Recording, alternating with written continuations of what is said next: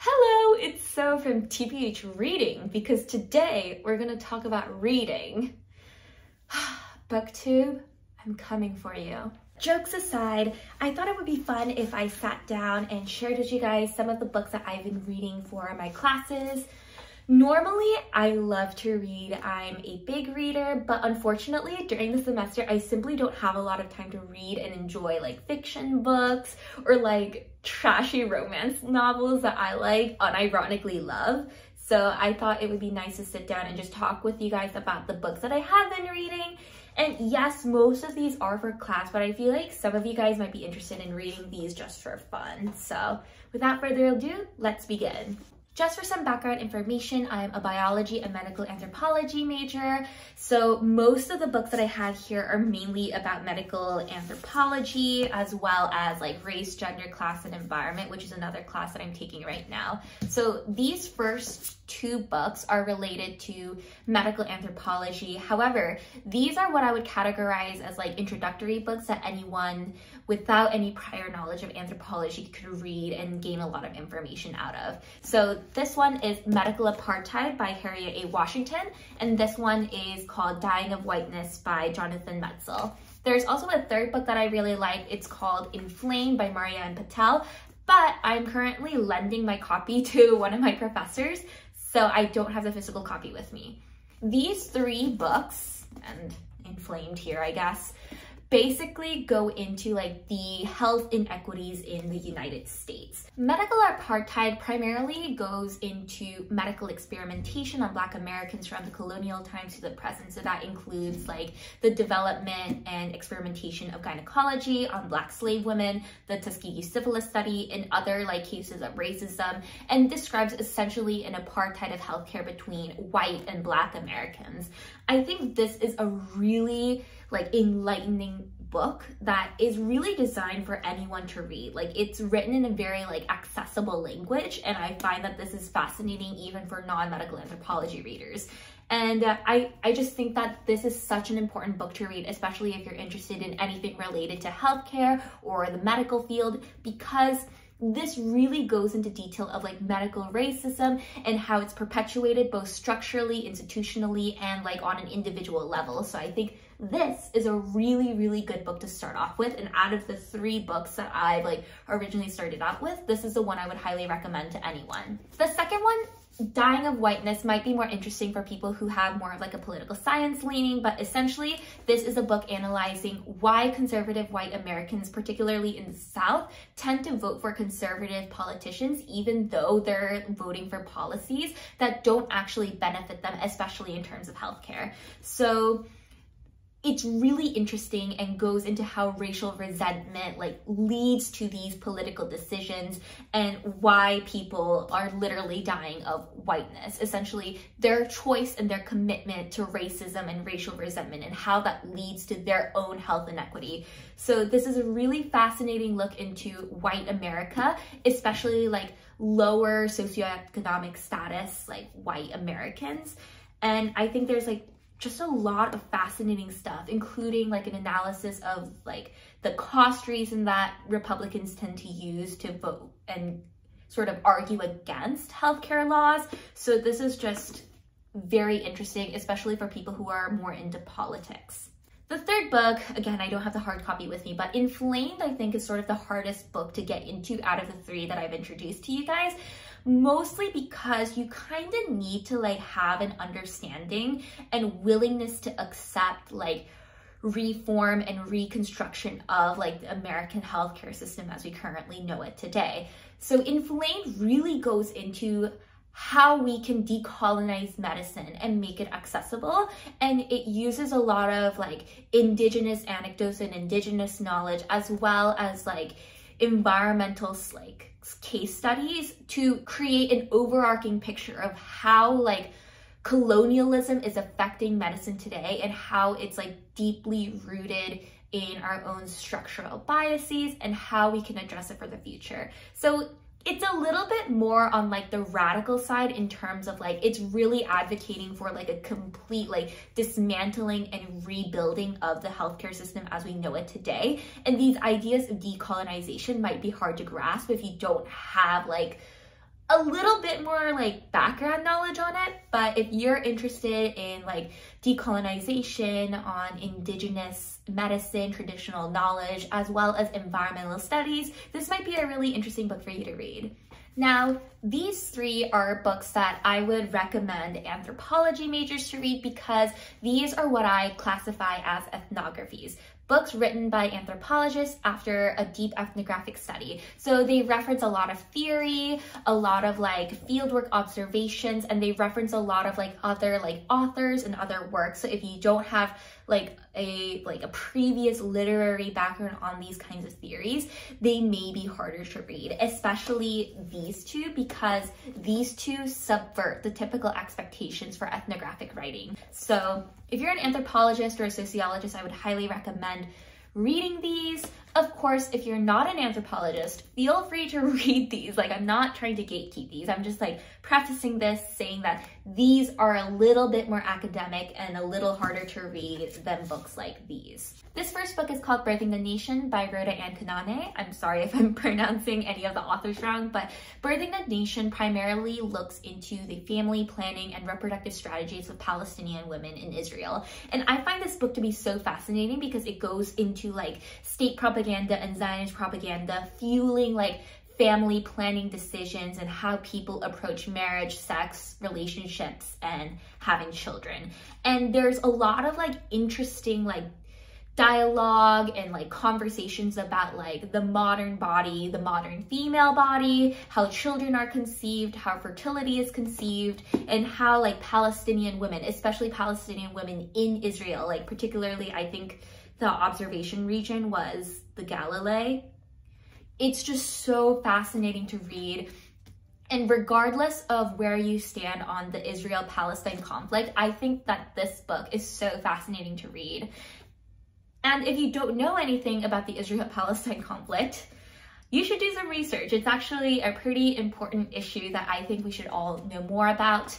And I'm not here to lecture you on any politics. I just think this is a really fascinating book to read on the topic. And also if you're interested in reproductive rights, if you're interested in like sort of like things regarding the female body, family planning, things like that, this would be a really good book for you. The Body Multiple Ontology and Medical Practice by Anne-Marie Moll is very theory-based. It's like very, very theory-based, but essentially it talks about the body multiple and the multiplicities of disease and the experience of disease, and particularly like Anne-Marie Moll uses like the case study of atherosclerosis in a hospital in the Netherlands to describe this occurrence of multiplicities in the body. And it's just so fascinating because this book goes into like how patients perceive their disease, how different departments view a disease, and how that all like morphs into like this multiple levels of experience realities within a single disease. However, this book is kind of hard to read. The formatting is very different in that you have like your traditional ethnographic writing with thick description on the top, and then you have a literature review and all of these theories on the bottom, and the entire book is split up like that. It's like two books in one book. So I'm not going to tell you how to read it because I think the way you purposely choose to read this book also affects the way you absorb the information in this book, but I just think this is like a very academic take on disease, which is fascinating. Like, not to say that an academic take on medicine isn't bad, it's just like hard to read, and like you really have to like sort of get into it, and then once you finish the book, then you like get a wider and broader understanding of the topic that this author is talking about. Epidemic Illusions on the Coloniality of Global Public Medicine by Eugene T. Richardson is such a fun book to read. Richardson primarily uses carnivality to really explore like the deep-rooted colonialism within the way we practice global public health.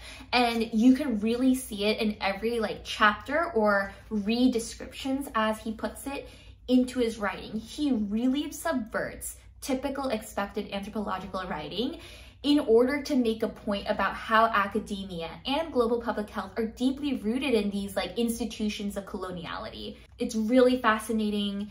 It talks about like how big data and epidemiology are often used to mask how institutions reproduce colonialism, as well as like how the Ebola epidemic evolved and how like the World Health Organization and other organizations responded to it. So it's just a really fascinating book, and Richardson has a lot to say within very few pages. So this is a quick read, a very entertaining read, but again, especially like the chapter that references the Nasirema, like I think you would have to be an anthropologist or at least have some background knowledge of the rights of the Nasirema in order to like understand that particular chapter. Very cool book, but again, very like, it's like a funny book for anthropologists, if that makes sense. But if you want to read it, 10 out of 10. There's also a really good foreword by Paul Farmer. Paul Farmer, incredible guy. I'm so sad he passed away recently, but if you're also interested in like global health, public health, medical anthropology, highly recommend Paul Farmer's works as well. These are books I had to read for class, but books I really didn't enjoy for different reasons. The first one is called Blood and Guts by Roy Porter. This is a short history of medicine, and it goes into like the history of biomedicine, how like surgeries, hospitals, and medicine in modern society were established. And overall, I think this is a really good book for people who don't know anything about biomedicine or start, but this is very clearly like a Western-centric view on medicine and doesn't really incorporate a lot of ideas of traditional medicine or the contributions that like the Middle Eastern scholars have contributed to medicine, particularly like during the Dark Ages when Europe was literally a hellhole of like religion. Not saying that religion is bad, I'm just saying in the Dark Ages they really believed in prayer instead of pathology. It's a fine book. I just think it's limited in scope, and if you want like a more broad, like nuanced view of biomedicine, I personally think that books like Medical Apartheid are a much better read than this one. And then the second book in this category is Making PCR by Paul Rabinow. Paul Rabinow is a super famous sociologist, not to like dunk on his work, but I just wasn't interested in the concept or like the production of this book. Essentially, this book goes into the culture and the behind the scenes of what went on in Cetus, a biotechnology startup company. Is it Cetus? Cetus? But anyways, it's basically looking into the behind the scenes of this biotech startup company and how the technique of PCR was developed. And it just talks a lot about like scientists, how science is funded in the academic sphere versus a startup. And I guess if you're interested in like science startups, this could be interesting, but to me, this was like kind of dry. And I'm saying this as a bio and anthropology major, like it's kind of dry. But it does give a really interesting insight into the culture of science and biotechnology if you've never been in those spheres before. So this could be interesting to you, but not interesting for me. For the final three books, I'm lumping them into the same category because they're all autobiographies of a sort and they're all for the same class. This is for the class Race, Gender, Class, and Environment, and this class is an English, environmental, and socio-anthropology class that delves into how these four forces shape authors' life narrative and the power of storytelling to sort of kickstart and revolutionize social movements. So the first book is Angela Davis's autobiography by Angela Davis. There is a newer version of this autobiography with a new preface written by Angela Davis, I believe in like 2020, 2021.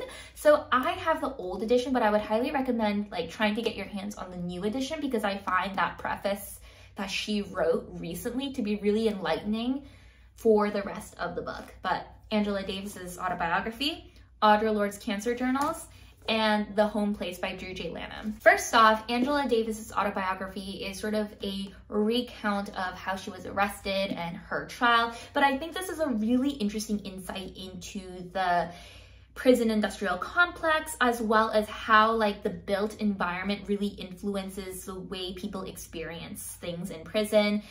It's a really good analysis of carcerality, and I find that it goes a lot into like racial relationships, and it's just a really, really good book, and I highly suggest reading it. I will say she wrote this when she was like 20, 23.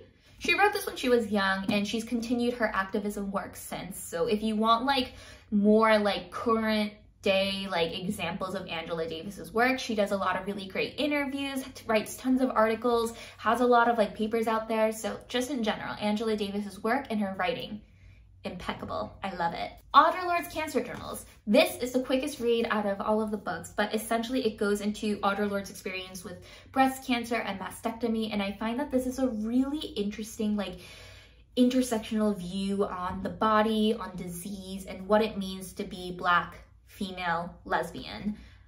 And it's short, but it's extremely powerful despite its shortness. My favorite chapter is, well, I have two favorite chapters in here. My first favorite chapter is Breast Cancer, a Black lesbian feminist experience. And then my other favorite chapter is Breast Cancer, Power versus Prosthesis. I mean, there's like only 3 chapters in this book, so it's like, they're the 2 out of the 3 chapters that I love.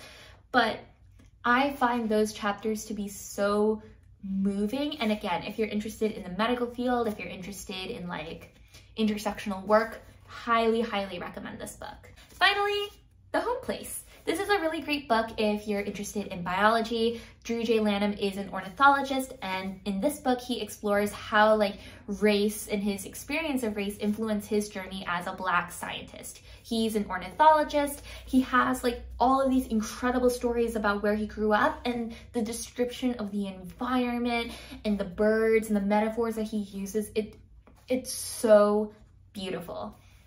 I also listened to a podcast by Dr. Lanham, and it was about like birds and how his experience with race and his experience with science really led him to develop the perspective that he has currently.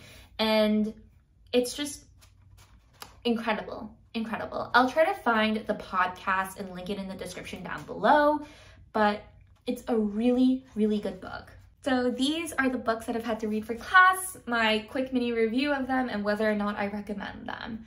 I hope this was sort of like an interesting insight into what I'm learning in class right now, as well as like the kinds of books that I'm reading and the kind of materials that I'm learning from. So I hope you enjoyed this video. Thank you so much for watching. If you'd like to support my content creation, I do have my Patreon link down below, but no worries, no pressure to support if you don't have the means to. And as always, like hit the bell for notifications whenever I post. I try to post every other Wednesday at 10 a.m. EST.